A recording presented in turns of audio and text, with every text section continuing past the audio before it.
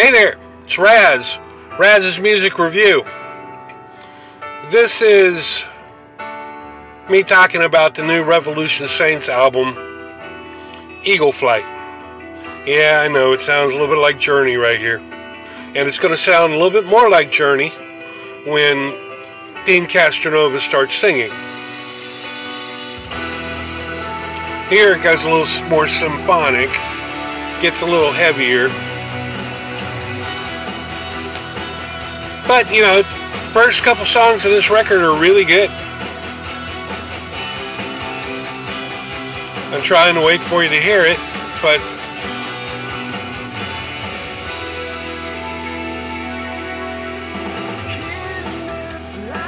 here you go.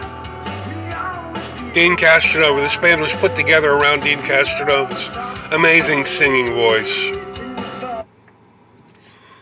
First album came out, the original lineup was Jack Blades and Doug Aldridge on guitar. Jack Blades, of course, on bass and vocals. And the first album had the Jack Blades and Dean Castronova were sharing lead vocal parts. And then the second album came out. There was still Jack Blades there, but he was mainly reduced to playing bass and doing background vocals. Doug was just playing guitar in a melodic rock band, because that's what this band is. It's a melodic rock band. And the second album was a bunch of mediocre songs.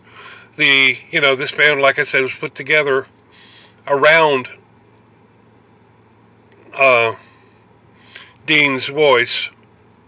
So the other two guys split after the second album because it really wasn't that great, and probably because, they were really writing the songs. They have Frontiers, my favorite label, Frontiers, has this guy that's writing music for this band. I guess it was his mastermind. And they have the guy from Hardline, the singer from Hardline, who is a great singer. And Dean was in Hardline for a while, teaching Dean the vocal parts, being a coach. The third album comes out, they've got a new lineup. They've got Joel Hoekstra, who was in Night Ranger, and Whitesnake, and Trans-Siberian, and then Jeff Pilson on bass. Jeff Pilson's got a great voice, great bass player, and, him from Dokken and Foreigner. So I was looking forward to hearing what the third record would be. Maybe let's see if they'll let these guys play. Well, the third record comes out. First two songs are really good. Then the rest of it's overproduced melodic rock, mediocre songs. Just mediocre. You got these talented guys, three talented guys, Joel Hoekstra, Jeff Pilson, and Dean Castronova, and you're writing music for them. What is your issue? Let these guys, you want these guys to be a band, let these guys be a band, write their own songs. Have you heard the first two releases off the Joel Hoekstra album that just came out, Hoekstra 13, or that is coming out? Badass. This?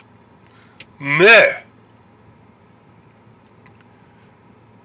Just goes again, it wants to show me one more time that Frontiers Records, man, not a whole lot comes out of that record company that's worth listening to, in my opinion, unless it's older bands that still write their own material, because if they have some of their songwriters and their guys doing it, it's not worth listening to, in my opinion.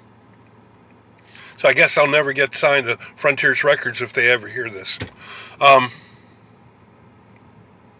I don't care.